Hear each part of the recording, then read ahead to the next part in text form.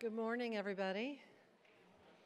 We're trying to start on time. We have a very tight schedule today. We have so much to talk about, and so we're going to actually start on time. What a remarkable concept. My name is Elizabeth Castelli. I'm the director of the Barnard Center for Research on Women and a professor in the religion department here at Barnard. And I'm really thrilled to welcome you all to the 45th Annual Scholar and Feminist Conference, where we will talk about the vexing and urgent issues surrounding climate crisis and climate justice.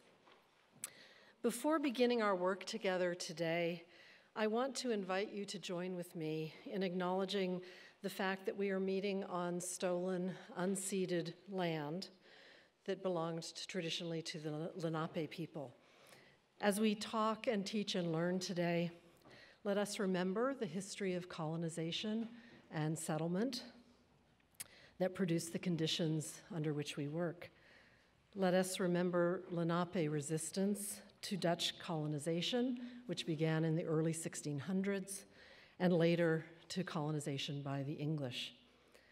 Let us remember the Treaty of Easton, signed in 1758, which officially forced the native people of this land out of the region of New York and New Jersey and into the regions that are now Pennsylvania, Ohio, and Canada. Let us also remember the horrifyingly named Indian Removal Act of 1830, which forcibly moved the majority of the Lenape to Indian Territory in Oklahoma, where most descendants of this land's original occupants continue to live today. And beyond mere acknowledgement of the land on which we stand, let us commit ourselves to the ongoing work of remediation of this historic injustice that this historic injustice demands of all of us, especially those of us who are ourselves descendants of European settlers. And now I want to express some gratitude for people who are here in the room. This year's conference was planned by all of the members of the BCRW staff, Tammy Navarro, Pam Phillips, Hope Dector, Avi Cummings, and Eve Kausch, as well as several faculty members, Mana J. Moradian from the Women, Gender, Sexuality Studies Department, Laura Kay from Physics, Paige West from Anthropology, and Elizabeth Cook in Environmental Science. It's a daily pleasure for me to get to work with my colleagues at BCRW, and it's a special treat to get to collaborate with colleagues from around the college, and I'm deeply grateful for all of you and to all of you. If you've ever organized a big event, you know that the more smoothly things run, the more activity is occurring behind the scenes to make everything look like it's all seamless. It's rarely seamless, but we like to have the illusion of seamlessness. BCRW's Pam Phillips, Avi Cummings, and especially Eve Kausch carried out most of the work that makes this into the seamless day that it will be today. Pam's work on travel plans and contracts and catering arrangements and a million other details. Avi's communications and outreach genius that by the end of today will have completely filled this room to overcapacity.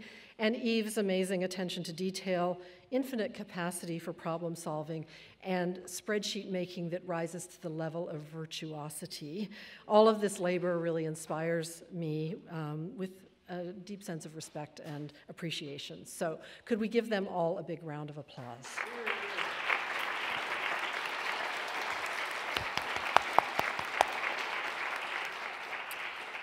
I also want to thank our student research assistants, Tirza Anderson, Asha Futterman, Helen Zhang, Kayla Legrand, Zaira Speller, and Alex Volgesi, as well as a number of student volunteers who are helping us run the conference today.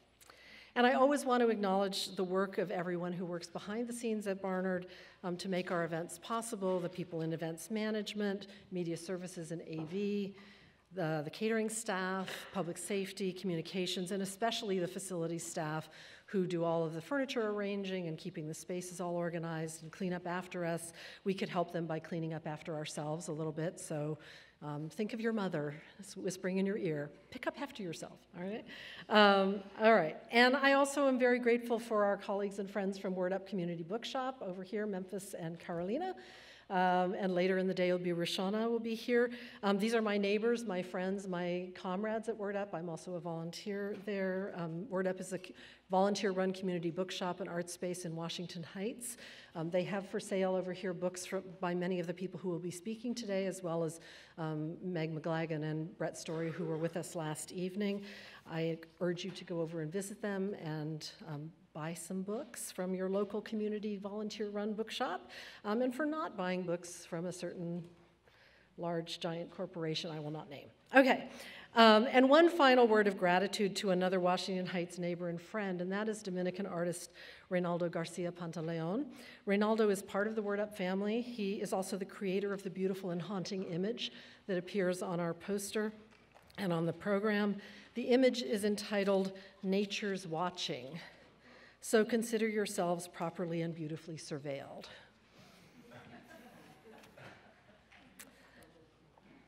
Climate crisis, climate justice. Fire, floods, clouds of locusts, dust storms, tornadoes, deforestation, rising sea levels, melting ice. The inexorable inching up of critical measures, carbon dioxide concentrations, average temperatures, greenhouse gas emissions, acres of clear-cut land, barrels of oil extracted, cubic meters of natural gas fracked, numbers of earthquakes occurring in areas where the earth has never moved before, numbers of Category 5 hurricanes, the rate and number of species facing extinction, and as reported in the news just yesterday, the temperature in Antarctica. This leaves uncounted other metrics: the size of corporate profits, the number of climate refugees, the scale of human social upheaval and suffering resulting from the climate crisis. In the words of climate activists around the world, this is an emergency. It is an emergency that can inspire apocalyptic thinking. Apocalyptic not in its everyday use as an imprecise synonym for disaster, but apocalyptic as a theory of temporality that sets history on a catastrophic cosmic course towards inevitable destruction, punctuated with overwhelming signs and cataclysmic warnings, time itself hurling towards its own conclusion, inexorable and out of human control. But apocalyptic also contains within itself the promise of a new creation, predicated on the seductive notion, and seductive and dangerous notion of a clean slate, the fire next time burning through everything. The language of apocalyptic has suffused a lot of public discussion of the climate crisis, the emergency in which we find ourselves. And indeed, apocalyptic has its allures, as I have learned over many years of teaching a course in the religion department here at Barnard called Millennium, Apocalypse, and Utopia. I introduced that course in the spring of 1999, and it feels now, looking back, quite quaint that we were thinking about these things at the turn of the millennium. But the apocalyptic sensibility with its fantasies of a future gives us somewhere to place what filmmaker Brett Story spoke about last night after we watched her film, The Hottest August, our deep and abiding, uncanny sense of dread. The scale and scope of the emergency can be overwhelming. When coupled with the lure of apocalyptic thinking, it can be downright paralyzing, or alternatively, dangerously reassuring, and can keep us from attending to the urgent demand the emergency places upon all of us to find ways to understand the specificity and deep interconnectedness of all branches of the emergency, and to remember that, as with so many things, the emergency follows vectors of precarity and social hierarchy. Hence, we seek in this conference to cast a wide net, to learn from environmental and climate scientists, to unite behind the science as climate activists argue we should do, but also to learn from scholars and activists who insist rightly that our current predicament is not only something happening in the natural world, but is also cultural, social, and political. If climate crisis demands a capacious and complex understanding of the hard facts of science, climate justice requires an equally capacious and complex politics that attends to the intersections of gender, race, economy, disability, and more. How can we bring all of these modes of knowing and thinking and acting together? Our strategy for organizing today's conversations is to begin with the science, and so we will start with a lecture by our Columbia colleague, Professor Robin Bell. We'll then focus our attention over the course of the day on specific places: New York City, the Gulf Coast and the Caribbean, and the Pacific, hearing on each panel from scholars and activists whose knowledge and experience will help us understand the particular conditions of constraint and possibility in each place. In the middle of all this, we have breakout workshops over lunch, led by activists committed to housing justice, demilitarization, prison abolition, and campus-based divestment campaigns, each workshop aimed at translating knowledge and analysis into action. We close the day's learning with a conversation between a scientist and an activist artist, hoping to find in their exchange a model we can all carry away with us at the end of the day. It's a big day. It's jam-packed and tightly scheduled. I urge you to consult your program to know exactly where you're supposed to be when. And we're going to try to stay very much on schedule to the extent that we can do that. So appreciate your cooperation with that. And we hope that the day will be energizing, activating, and in the end, mobilizing. So now let me introduce our keynote speaker. Robin Bell is Palisades Geophysical Institute Lamont Research Professor at Lamont-Doherty Earth Observatory at Columbia University. She directs research programs on ice sheets, tectonics, rivers, and mid-ocean ridges in Antarctica and Greenland. She's also developed technology to monitor our changing planet. She's coordinated 10 major aerogeophysical expeditions in Antarctica and Greenland, studying what makes ice sheets collapse. She has discovered a volcano beneath the West Antarctic ice sheet, several large lakes locked beneath 2 miles of ice, and demonstrated that ice sheets can thicken from below. In 2006, she received an honorary degree from Middlebury College and had an Antarctic mountain named after her. That's so cool. Her team is currently exploring the Ross Ice Shelf, a floating piece of ice the size of France that covers the least known piece of ocean floor on our planet. She is president of the American Geophysical Union, the largest organization of earth and space scientists on the planet. The title of her talk this morning is Discovery to Action, Change from the Poles to Our Shores. Please join me in welcoming Professor Robin Bell, this year's Roslyn Silver Class of 1927 science lecturer and our keynote speaker. Thank you. Thank you. Well, thank you so much for being here on a Saturday morning.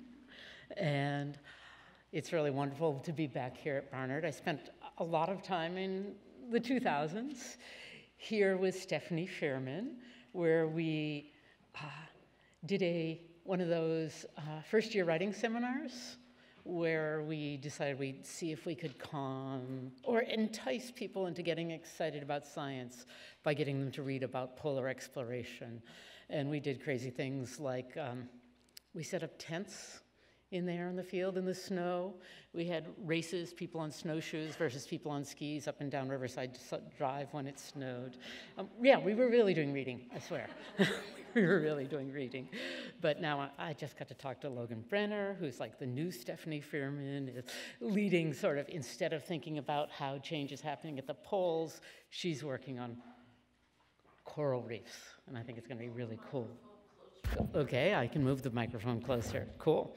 Alrighty, so today I'm going to talk you through a journey about what the evidence for change on our planet is, how beautiful our planet is, the fundamental knowledge we have about how our planet works, and what our call to action, whether we're scientists or artists, really is.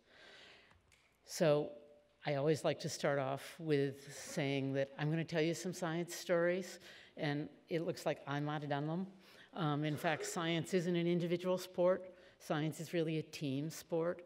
So I always like to start by acknowledging all the people who've helped me do this. You know, these are just some of the people who've helped me do the work I'm going to show you. And that, you know, you have helped pay for it through your tax dollars. Thank you very much. and as well as foundations who have also helped. So, I'm just here as a spokesperson for what's really a large community of scientists who've put together this work. So this is what you might think about my job. It's kind of, I get to wear warm clothes and wool and stand on ice. That's the fun part. But just so you get your head around what I'm going to talk about, our planet has 2 ice sheets on it. There's, well, 2 or 3, depending on how you count. One in the north, in Greenland, and 2 in the south, in Antarctica.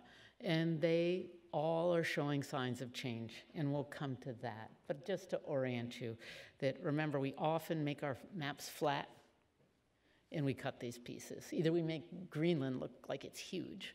It's big, but not huge. Or we just chop them all off. So the ice sheets are kind of like a conveyor belt. And that's what my job is to understand how you take the ice that's stored in those ice sheets and move it into the ocean. Because that's fundamentally what we care about. That's the biggest unknown as we go forward in terms of understanding how our planet's changing. And you can see there are different parts to the ice factory on our planet. There's the stuff on your left that's stuck to the ground. That's stuff that's not in the ocean yet. There are these great big conveyor belts. You can see them, they're sort of crackly. And then there are big pieces of floating ice that matter, but they're already in the ocean. And then there's icebergs and sea ice that I worry about a little less. They matter for albedo, but less for sea level.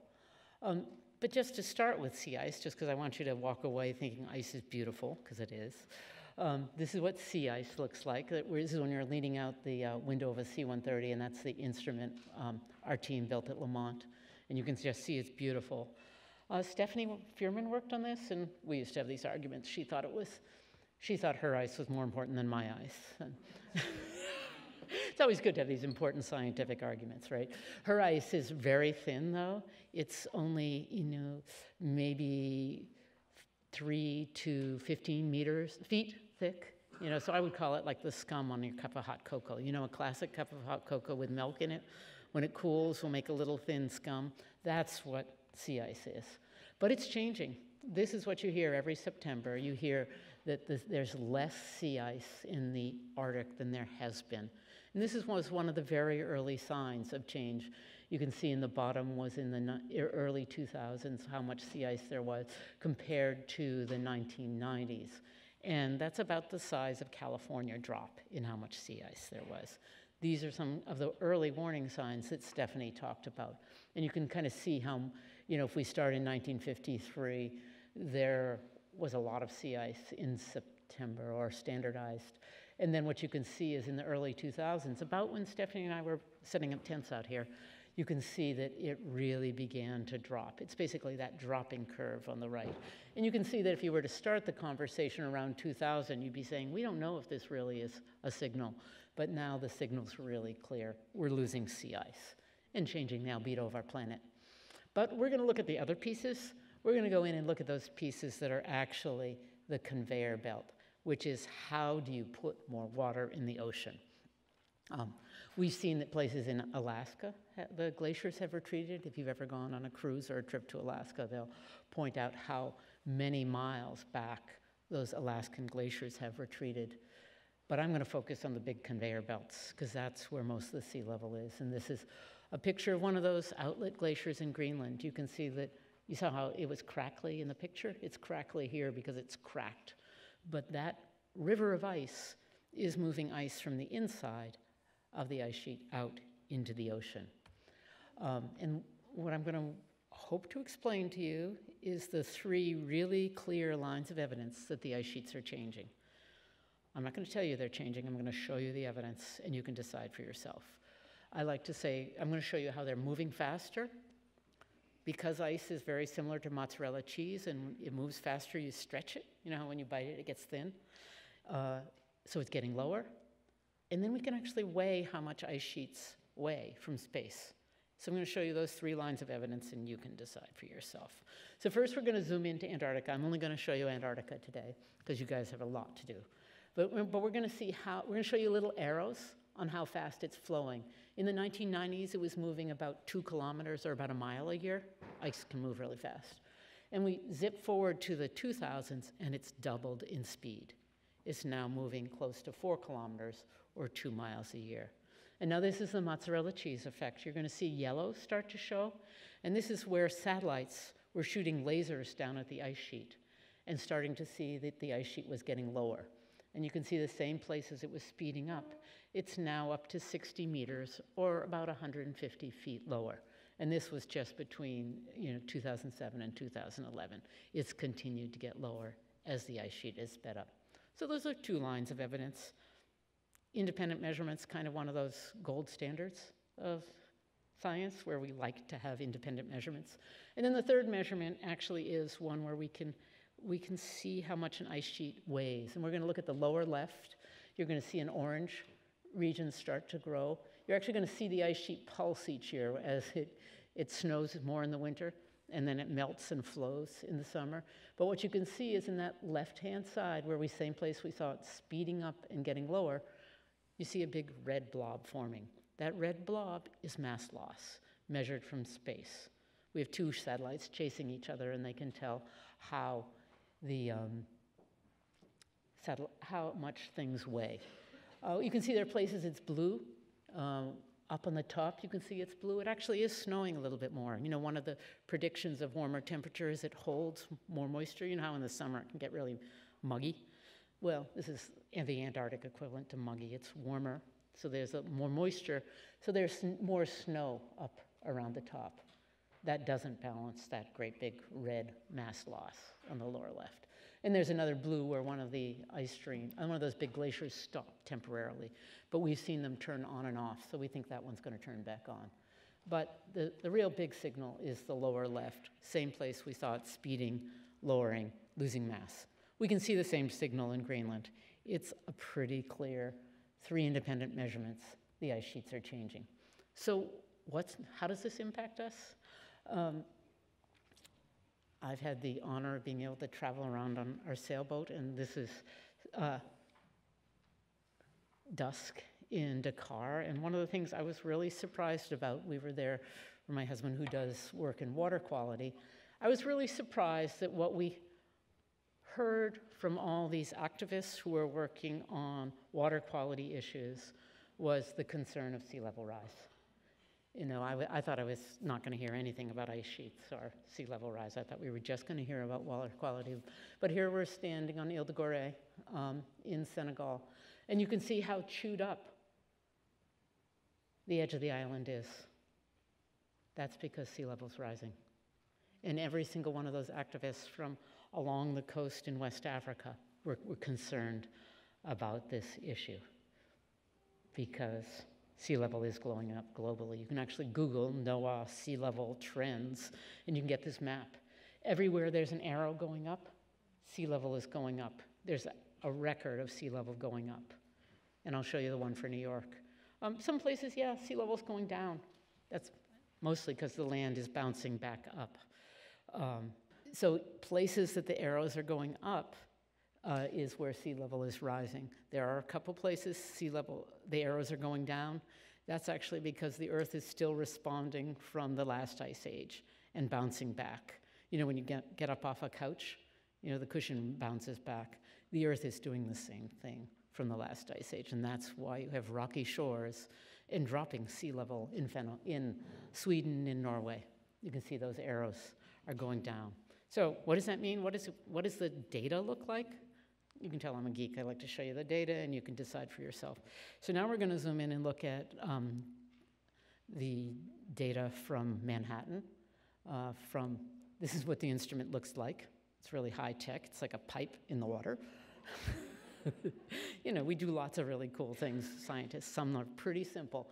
And it's right there down where you take the Staten Island ferry.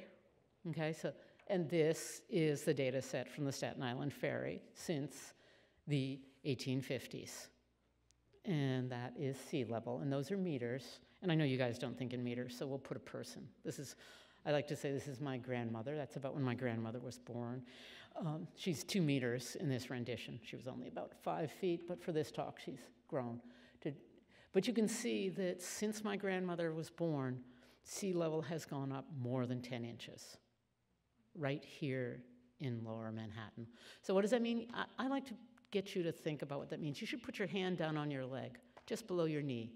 That's how much sea level has risen since my grandmother was born in the last, 120 years. It's real. Sea level's going up. This is primarily from the oceans warming. We're just starting to see the acceleration from putting those new ice cubes in the water. So around the globe, we can see that we as humans have had an impact on the ocean. And that's really what I was saying, is the ocean's not a bathtub. It's not just the icebergs, the ice cubes. What we've seen so far is the warming of the ocean. That's what we've seen since my grandmother was born. Now we're going to start seeing the ice cubes going in. And looking to the future, my friends who do models of the ice sheets, and these models aren't right. We're still working on how to make them right. But this is a model a friend of mine from UMass made. And what you can see is that he makes much of the ice in Antarctica disappear pretty quickly. And that would have sea level rise consequences on the order of meters here in New York by 2100. So this is sort of, again, here's my grandmother on the right, looking to the next 100 years. And the projections are all over the place, right? We don't know yet what's going to happen to Antarctica. We have everything from it will come up over my ankle to it could be up over my head. That is my job, is try and improve those projections. Because as you can see, we don't actually have a good projection yet.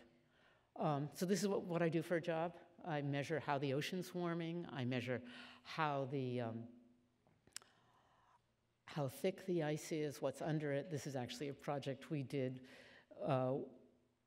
where it's really hard to get close to an ice sheet because there's lots of ice and it's hard to get boats there. And this is where we were able to take technology, and you can see we're working with the New York Air National Guard.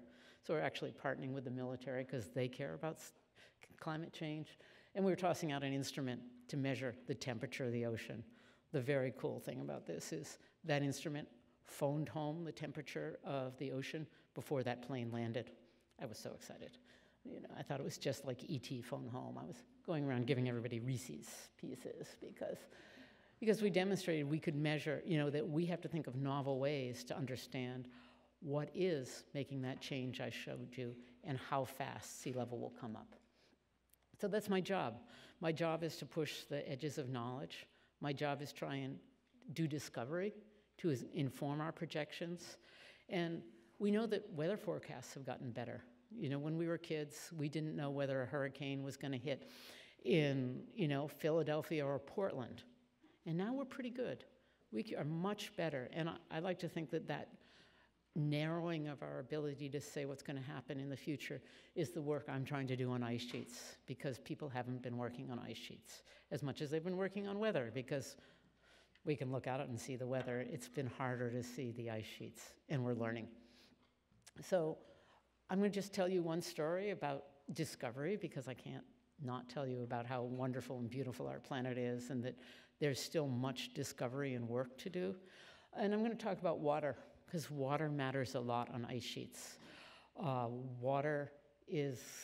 What happens to water is why that model of my friend made Antarctica disappear so fast. He poured water on top of it and put it in cracks, and that made the ice disappear. I think he's wrong. Or it can go in the bottom and grease things. Ice is kind of like Play-Doh, right? If you put Play-Doh on a piece of wood and try and push it, it just like goos forward, right? But if you were to put oil on that piece of wood and push the Play-Doh along, it would move fast. That's what water does to ice sheets. It's what makes those giant rivers work. So what happens to water underneath ice sheets matters. How do we know there's water underneath ice sheets? I'd like to take you back to things you know. If you've ever been on a lake or a pond, this is me and my daughter on Lake Colden? In the Adirondacks? No, maybe it's Avalanche Lake. Anyway, It's a lake in the Adirondacks. And we're skiing on it. And you can tell it's a lake because it's flat, right? We all know that ponds form. But if you go skiing on a glacier, it's not flat. And the difference is the top one, the ice is floating, and the bottom one, the ice is stuck to the ground. So now, with that knowledge from our own experience, we can go look at Antarctica. And we look at the surface of Antarctica. Let's see if we can make... And you can see there's some places that are really, really flat, and there's some places that aren't. So it turns out that those... You see the really, really flat place on the left? It's labeled Lake Vostok. And then on the right, there are two other lakes, two other really flat places. So how do you make something flat when there's ice under it? You make the ice float. So it turns out there are giant lakes underneath Antarctica. I mean, how crazy is that? And we only really knew that when we could look at the surface of the ice sheet and actually see that it was floating. The one on the left is pretty big. It's about the size of New Jersey. I mean, you can look at that image, right? And you can pick out that there's a weird lima bean on that, right? On the right-hand side in the middle, I see some eyes squinting where that arrow is. That's Lake Vostok. 2 miles of ice, 2 miles of ice, half a mile of water underneath. How cool is our planet, right? The fact that, and this has been probably not seen wind or been exposed to the open air for 34 million years. That's when Antarctica got covered in ice. So how do we know there's water other than just looking at the surface? This is the kind of work I do, where we fly around with equipment on aircraft, and we shoot energy into the ice sheet, and it bounces back. And you can see there, this is what a typical cross-section, or we're looking through the ice here. You can see the layers in the ice at the top. And then you see those pointy things? Those are mountains underneath the ice sheet. The ice sheet is totally covered up mountains. And then in the bottom of the valley, there's really bright stuff. That's water, because that water that's underneath a lake or in a valley reflects stronger. So there's water.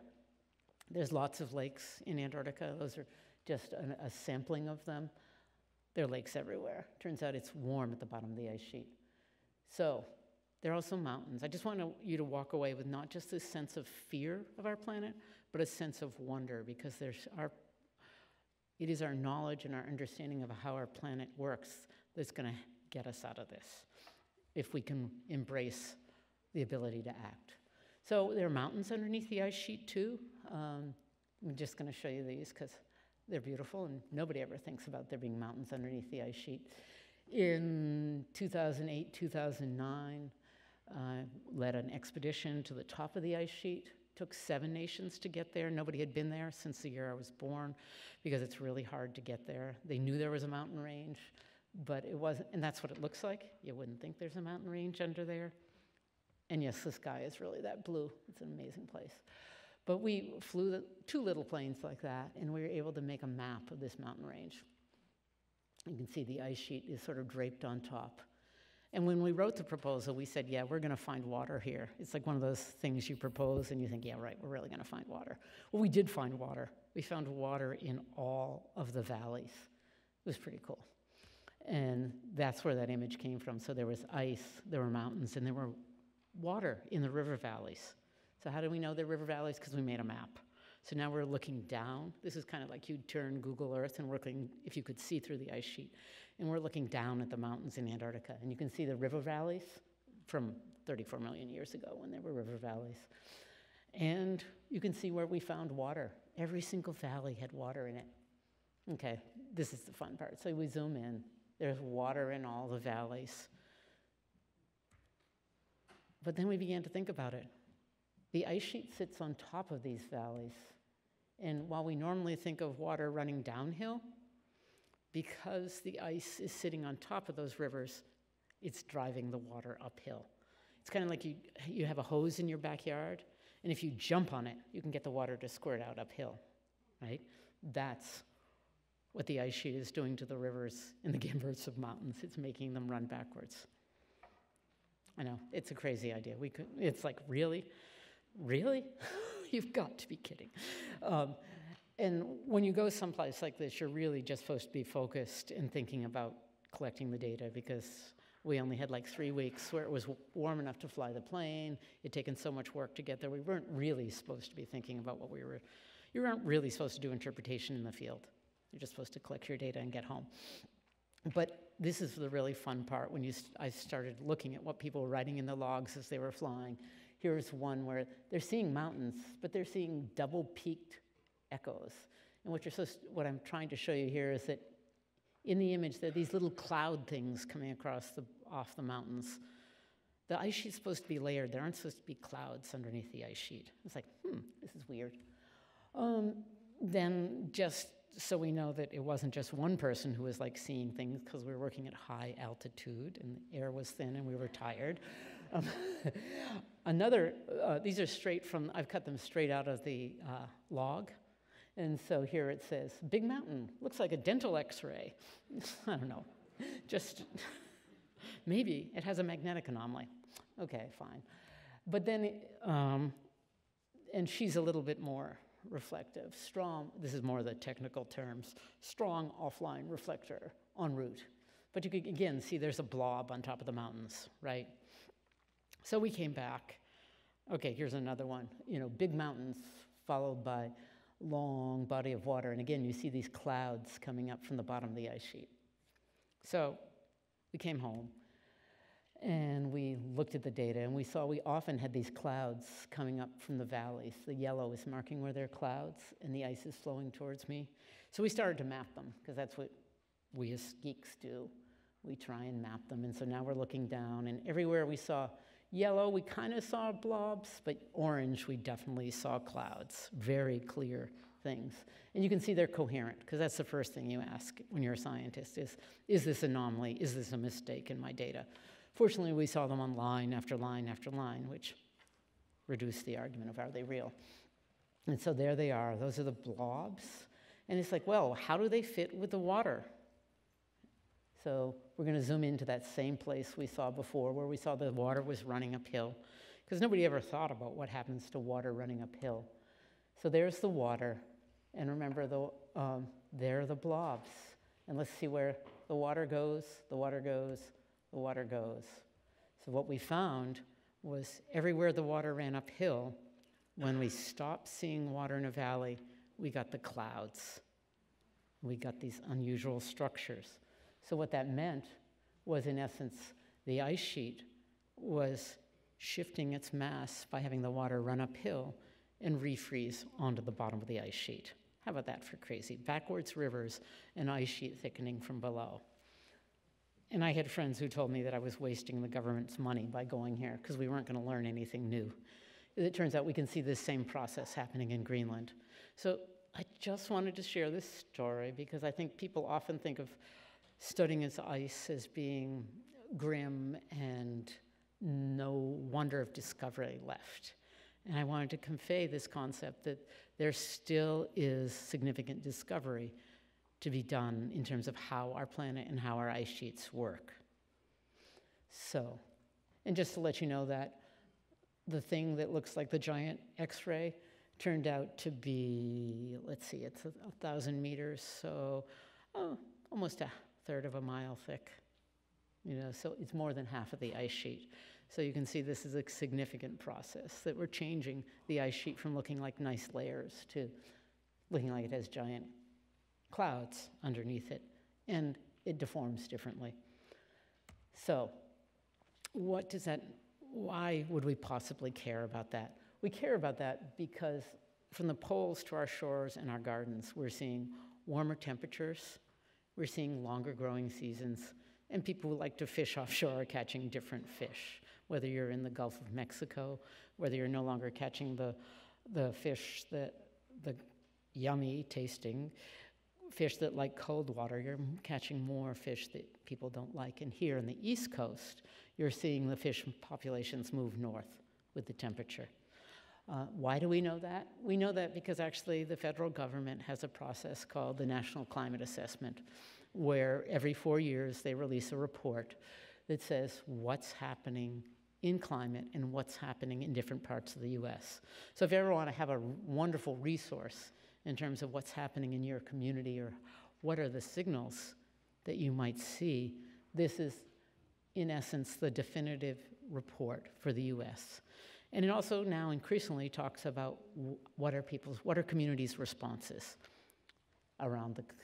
basically around the country, and actually everywhere from the Virgin Islands to the Western Pacific. And what is really the issue? Really the issue is that we're now watching temperatures since the 1800s, and what you can see is this shift from blue to increasingly red. And as you can see, the red's going to be dominantly growing in the poles, which is why the ice sheets and the sea ice are reacting so quickly, because there's an amplification in the polar regions. So this is what's driving much. But what are we seeing here? I always like to bring it back to our backyards. Now I told you these crazy stories about places that most of us will never get to go. Is that we're starting to see it rain more. Remember how I showed you how it snowed more in parts of Antarctica? That warm air is holding more precipitation. And you can see around the country, everywhere it's blue, you can see an increase in precipitation over up to 15%. And you can actually see it's different times of year, particularly in the fall and the spring. We're seeing big swaths of the country where we're seeing significantly more rain. And what does that mean? Many of us were here for Sandy and realized that boats ended up places that boats shouldn't be. We don't usually see boats in parks parked that way. This is up in Nyack. And our growing season's getting longer. This is something that's consistent across the 48 lower states, and to me is something that, everywhere in the US, we're having 10 days on average longer growing season. In some places, it's up to 40 days. So when I talk about climate change to my non-scientific friends, I actually talk about how my daffodils are coming up earlier, right? And we're having basil and tomato pizza later in my house because the frost is later. And we also spend a lot of time talking about it, and enough so that my husband, Carl Copeland, has written a book on how to live sustainably and have a good life, because I think we often talk about how it's doom and gloom, but it is possible to have a good life. But we're also seeing that evidence in our pizza and in our backyards. It's not all dramatic. Some of the signs are very clear and in our face. So when we look to the future, the issue is global, the impacts are local, and our goal must be to ensure that our planet remains habitable and beautiful. And it's essential, I think, that we consider climate in all our decisions and all our scales, where we're thinking about the ice sheet scale, or we're thinking about fishing or your backyard or what you're growing. We have the knowledge base, and I think it's time to basically incorporate this knowledge into everything we do and to act on it at a systems level. I like to say it's time to act on our passion. So what do? I think we have to move forward as an individual, as a workplace, our communities, and our governments. We have to look at every angle with this problem, because this is a problem that requires action everywhere. So I haven't done last year, I'm pretty bad, but one of the things that we have a conversation with over my dinner table is, what are our individual carbon footprints?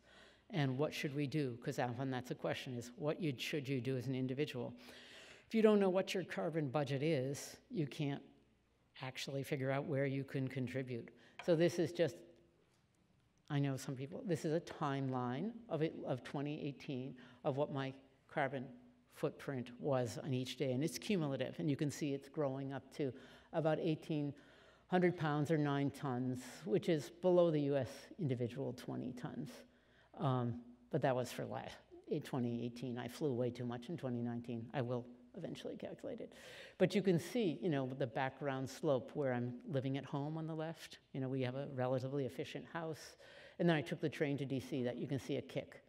And then I flew to Florida. You can see another kick. And then I flew to Ohio for a lecture. You can see I burned a bunch more carbon. And then I went on a sailing vacation. I burned almost no carbon, because that's the way my vacation. And then I flew to Mexico for a meeting. And then actually what's interesting is you can see when the snow fell at the end of the year, I started driving more to go skiing in the Adirondacks. And you can actually see the increase in slope as I drove up to getting my 9 tons for last year. I'm sure that I have not done mine 2019 because of my AGU job. I flew an awful lot because you can see that that's what kicks up.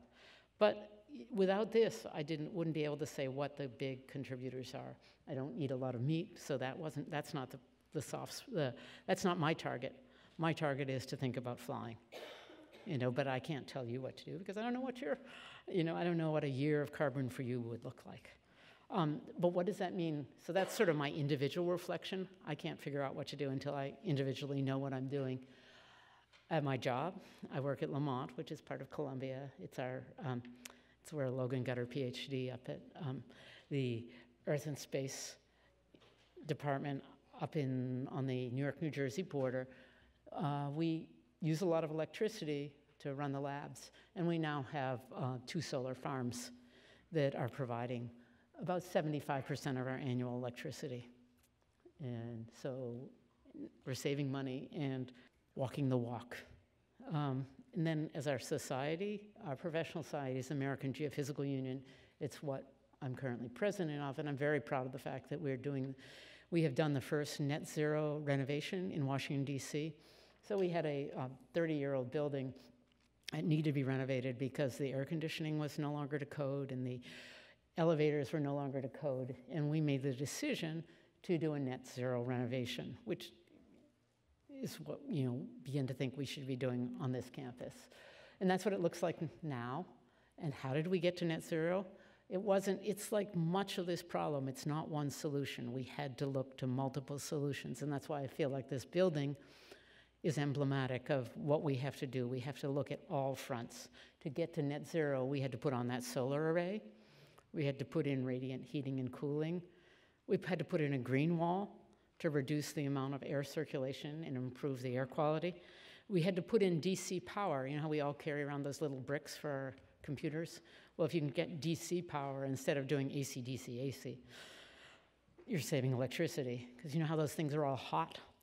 That's wasted carbon. When you hold your brick and it's hot, you're wasting carbon.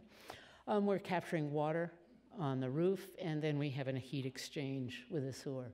So we haven't got them all up and running, but when we do, it looks like we'll be hitting our net zero goal. So just to give you a sense, it's beautiful. There's the radiant cooling, there's the DC power. That's what the hole into the sewer looks like. We're basically taking the heat from people's morning showers and using it to heat the building, because that turns out that's the peak of heat. Don't worry, no sewer is coming into the building. It's a heat exchange. And we're also, in the summer, it lets us dump heat into the system. So as I look to the future, I think there's a lot learning we can do. I think we have to set examples as scientists, how we can respond individually, our communities and our institutions. And we can address these gnarly problems.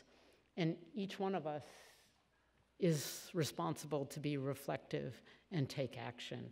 Because I like to say, we're so fortunate as a species. This is a NASA rendition of the data that just shows aerosols for a year on our planet. And what you can see is the storms moving across the Southern Ocean. Those are those beautiful blue swirly things moving. You can see the rainforests in the Amazon and in Africa reducing particulates. And every once in a while, you can see a fire coming out as a white. Oh, there goes a hurricane. See the little white dot in the North Atlantic? That's a hurricane growing in the middle of all the dust that comes off of Africa. So we have this knowledge. We can see how our planet works. We're incredibly fortunate as a species to have this knowledge. And what we really need to do is act as a community at all scales so that we can preserve this beautiful planet and our families and our communities. So with that, I think I could look at this forever. You know, I'm really adamant that we have to figure out not how to just scare people. These are some of my heroes in science, Mo Ramo from Lamont and Adina Payton from UC Santa Cruz. And we have to make sure we don't always scare people, but actually, the climate crisis is scary, but we must together build a positive view of where we're going, because if we're going to embrace that beautiful planet we live on, we must not just scare people, but we must build to look for what the beauty of our future is, where our kids and our kids' kids will live and build on this knowledge. So thank you very much for having me today, and you're going to have great conversations. I didn't realize I'm going to be the first one. Just a quick question. What type of electromagnetic radiation you do for the scanning of the ice and the water on the bottom? The radar is 60 megahertz, and it sends out a pulse. So it's similar. It's a radar. It's similar frequencies to what they used to use to.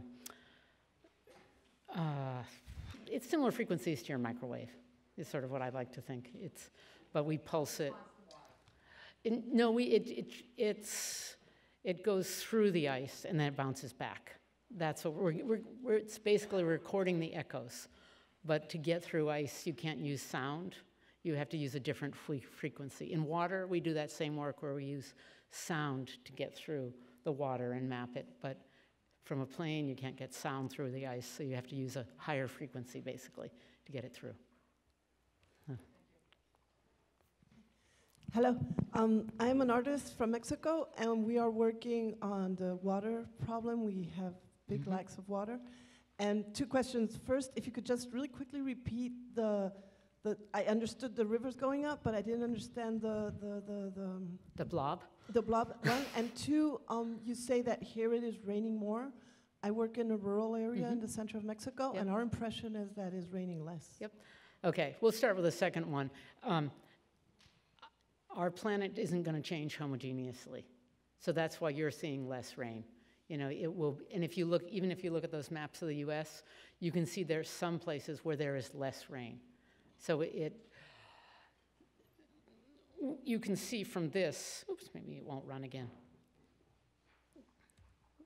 You can see from this the planet has lots of dynamics in it.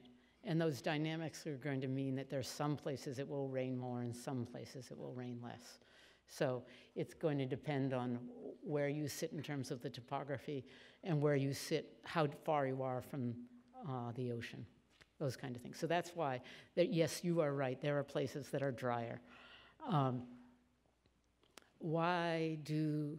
the water runs uphill, but then it refreezes because the ice gets thin enough that it's cold enough to refreeze. It turns out when the ice is thick, it's close to freezing at the bottom, even though it's minus 40 degrees at the top. You've all heard of geothermal heat. Well, that same resource we think about heating houses is what's heating the base of the ice sheet. So the base of the ice sheet's only minus 2 Celsius, which is really close to melting at that pressure. And so when you thin it, you suddenly make it so you can refreeze on the bottom.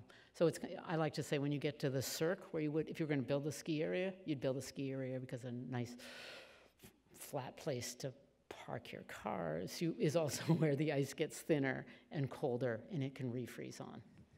I just want to thank you. Your presentation was amazing. You also showed an illustration of your carbon footprint. And I hope this isn't too naive a question, but how can we, as individuals, measure our carbon footprint? Well, I'm going to be ruthless. I guess we saw the candidates do it last night. I'll be ruthless. I suggest you look for that, how to live sustainably now. He's right there. We didn't bring any today, but it's a book that just came out in December. It kind of describes our individual responsibility and different things you can do. And then there's a good calculator at Berkeley that lets you calculate your individual footprint. So if you'd like to sort of get more background on it, you should look for Live Sustainably Now. And then if you want to calculate it, go to Berkeley. In terms of, you're talking about raining and droughts and having, okay, so in terms of maintaining this beautiful world that you talk about, which it is very beautiful. We all live on. It's, what I'm curious about is for who? Beautiful world for who? And because I know that it's species-centric, but also in terms of us in the Western Hemisphere and especially the global North, that beautiful world is going to be lived for us in terms of the suffering for those in the global South, and especially what we've seen from the Northern Triangle, the drought that sparked the Syrian issue. So I think that the global political aspect is kind of being left out, and I would be And interested to hear your it's take on that. fascinating because I think that's why I tend to emphasize the systems thinking, because I really believe that we have to put this into all the decisions we make, and I think it has to be not a local solution, but we have to think about what the global solutions are. And that's why I'm rash enough to say I think we should be thinking about, can we engineer the ice sheets? Because if we build, I know, I love to see people look, and the question is, and we don't know whether it's a good idea or not, right? If we build a wall across the Verrazano Narrows, it's going to be fine for people in Manhattan, but it's going to be rotten for people in Staten Island, and ditto for people in Dakar. I'm not sure we're ready to say this, but we haven't done the research, and we haven't really looked at the system globally to say, should we build curtains in front of the ice sheets to keep the warm water to getting there? You know, so to me, I think it's absolutely essential that we start looking at things not just, we can act local, but we also should be thinking for global solutions because, and I don't know if they're right, but if we don't investigate them, we'll never know. So I think to me, that's one of the really important things. I've been laughed at it was my student who wrote one of the, he's now working in Beijing because that kind of thinking is not embraced by the scientific community. So, you know, it is this question of how we can make sure as we look to solutions, we think both locally and globally, because I agree with you. I think we absolutely must consider global solutions. And I'm not a geoengineering fan by any means, but I think we have to, you know, we have to look at our knowledge and see how we are, isn't it cool? You can see it snowing now in this imagery. If you look in New York and Canada. We are part of this system, and we have the knowledge to know how we're part of the system, and how can we foster that thought and research to see what are the equitable solutions. Thank you. Yes. Hi. You had mentioned the change in the seafood or the fish or something like that earlier. And I'm wondering how would that affect us health-wise when it comes to consuming. I'm a fish eater, so yeah. I would like to know what's the changes, or what, you know, would it be good for us or bad for us or what? I think mostly today what we're seeing is shifts in populations. You know, so in the Gulf of, and it's in that national climate assessment work, which also has a chapter on health and the health impacts of climate change. But I don't think there's any fundamental change in whether it's good or bad to eat fish. It's just the fish populations are moving, and in some places the warm water species are taking over where we used to see cold water species. So I think it's still okay to eat fish. I think we should be careful.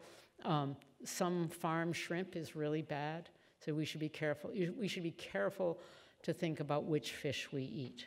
So there's obviously like an overwhelming amount of evidence and work done in climate science. I was wondering if you could be a little bit more specific about any other large unanswered questions in terms of climate change that, you know, still need work on? Well, let's see. Obviously, the one I have my head is totally in is how fast will the ice sheets changing. I think there's the question of are there other, could there be other changes, say, in ocean circulation? I think that's another big unknown one where we're data weak. Right. So like I feel like one of the big things that people don't really understand about climate science is the importance of the thermohaline cycle and how that affects climate globally. So how, I don't know, I guess it's kind of a vague question, but how would you assess our understanding of how that would work? Well, I think it's one of these things that's kind of, here, the beauty of our investment in satellites is we have this spectacular imagery of the surface. And what you're pointing to and what I've been talking about is how it's harder to see below, whether it's the ocean or the ice. So what that means is that we need to make sure we figure out how to measure the temperatures of the ocean, whether it's up close to the ice sheets, or what you're talking about is where that swirly thing is in the middle of the Atlantic and what's going to happen. So some of it is the issues are continuing to foster fundamental observations beyond just satellite observations, because satellites have told us how it's changing, but don't look inside either the ocean or the ice sheet. Your presentation was all-encompassing. I especially appreciate your discussion on Antarctica. It's one of the places that I would like to visit. But my question is, during your introduction, it was reported that you had a mountain after your name. Can you please tell us where that mountain is and how we can visit it? The mountain is in Antarctica. Oh. Yeah. And if you ever had the honor of going to McMurdo, which is where most of the science in Antarctica stages out of, it's up in the Transantarctic Mountains, just west of McMurdo. I think it's embarrassing, I have to tell you. I really do. It's one of those things people always say, and it's like, oh. Thank you very much for your lecture. And I wanted to ask you, how do you answer the geologists? I have a bad experience with geologists. They refuse to accept this time as climate change because they see the complete different, they say that these things happened already, that we are not to be worried. How do you answer that? Well, you smile and you say, you're right, this does happen. That the world has gone in and out of ice ages. We have seen times where Greenland was much smaller and Antarctica was much smaller. But we're now seeing both Greenland and Antarctica accelerate. Normally, one of them goes first. They're going together. And the very clear forcing that it's really difficult to explain the observed climate warming without human changes to the atmosphere. That's what I say. I wanted to ask you a kind of general question about science. I'm particularly interested in feedback mechanisms and the ways in which scientific projections about melt rates and other elements of climate change are or are not correct and are kind of keeping up with the impact of various different feedback mechanisms. So the question basically is the science too conservative because of science's nature to accurately measure things? I don't know. I think it goes both ways. I think scientists are very concerned. So they are putting out, I've seen them go both ways. I think there are some projections that are conservative, and I think there are some projections that we don't know all the processes, so they might be too extreme. So I guess that means that probably we're right in the middle, that when you take them writ large, we're probably delivering the right message. And everything is based on our knowledge, the best knowledge we have. And we're rushing to put new observations into the models. I showed you the model my friend has who makes West Antarctica disappear really fast. Literally we email back and forth and saying, I don't think it's right yet. And he emails back and says, well, I'm trying to do this with the water. So, we're seeing, it took a while to get weather forecasts better. And that's where we are. We are trying to, for ice sheets, we are trying to improve the basic understanding of how the systems work so our projections can narrow. And you're saying that the military is actually taking climate change seriously. When you said that, I was immediately went to they're taking geoengineering seriously, or they're not. That's your No, response. it's not. You The say military is they're not thinking about geoengineering at all. The military is thinking about it as a security threat and also a threat to their resources, their assets. You know, think of all of the Navy assets that are at the mouth of the Chesapeake in Norfolk, Virginia, which is one of those places where the arrow is going up really fast. And that's an interesting one because it turns out it's not going up really fast because sea level's special there. It's going up fast because so many people have moved there and we're pumping water out of the ground so fast that the ground is sinking. So again, it's why we have to actually consider this both as a global and a local problem. Because if you just talk to me and ask me how many ice cubes are going in the water, that's not going to tell you what's going on in Norfolk. We have to look at this as a system. And it took me a while to understand what was going on in Norfolk, but all you need to do is look at where the land's subsiding and they're bullseyes around the water extraction plants. So it's, again, we need to look at our communities and our globe as a system. Hello. Can you tell us a little bit about the organisms? Okay. That, can you please stand up when you talk? Sure, because that way I can figure out where you are. Can you please tell us a little bit about what kind of organisms and ancient life and matter are being found? Okay, when I first started to work in Lake Vostok, my son was young, and we were reading Hitchhiker's Guide to the Galaxy, and he was convinced I was going to find dolphins in Lake Vostok, and I was going to hurt them with the radar, right? You were asking about the frequencies. Well, there are no dolphins in Lake Vostok. We still haven't got a clean sample from Lake Vostok. The Russians drilled in. They consider it their lake. The lake, their experiment design was a little flawed and more water came out, they thought. So we don't have a clean sample. We don't know what lives in Lake Vostok. Underneath the other ice sheets, they've drilled into the lakes, and so far we've found things that you'd expect to find in a sea, basically an ice-covered sea. You find little tardigrades, water, and you find other microbial things. So far, nothing terribly exciting. You find things that like to live in cold places. Surprise. No dolphins so far. Where can we find out more information about the AGU building and about net zero renovation? Okay, if you go to Washington, we give tours.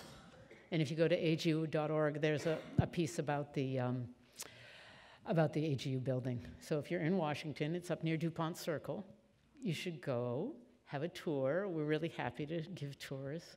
And you can get material online. And it's actually won a couple of awards. It's where the mayor of Washington signed the we are pushing for net zero building from now on in our building. So we're very, it's again, if we as scientists are saying we need to take action, we're trying to demonstrate that we're taking action. So please come visit if you're in Washington or check out agu.org. I feel totally like a presidential candidate. You should. I wanted to ask if any, the direct effect of the Fukushima plant meltdown, and how would the ice melting affect that, whether it's a filtration help or a hindrance? Right. So Fukushima is fascinating because that was, let's see, do we have Japan here? We have Japan, sort of. We as humans like to build on flat places, right? It's way easier to build on flat places. In Japan, we chose, the decision was made to build the nuclear infrastructure on flat places near water. That turns out to be we discovered that was a bad thing to do if you're living where there are earthquakes. So I think that that's why we see Japan moving away from nuclear power, because they have earthquakes. And you're likely to, they've had a history of tsunamis. Does it impact global water quality? I don't think so. It's going to be a real challenge to continue to clean up. And it's one of these troubling things to see that they're moving to coal because of that disaster. So it's going to be this whole question of what is the appropriate energy where. So.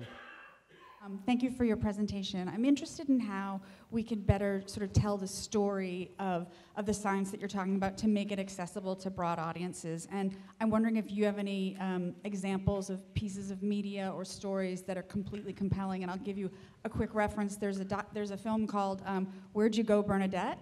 Did anyone see that movie? Mm-hmm. And at the end, we actually see the McMurtry, yeah? And we see it, and I had never seen it before. And I was like, this is fascinating.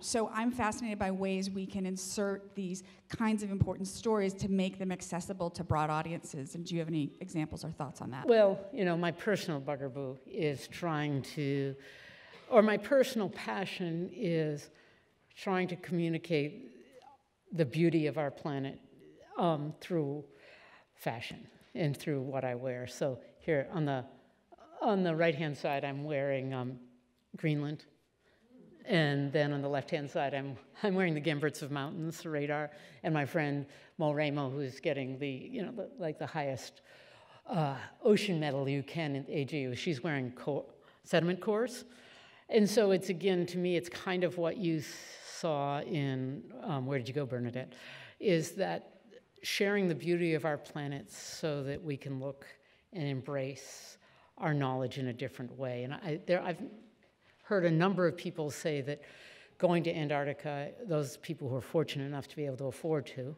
because it's incredibly expensive, it's been a life-changing experience, to realize the scope and beauty of it and wanting to preserve it. So I guess the message is, how can we simultaneously convey the urgency of the crisis, but the beauty of our future if we do it right. So thank you very much. Thank you.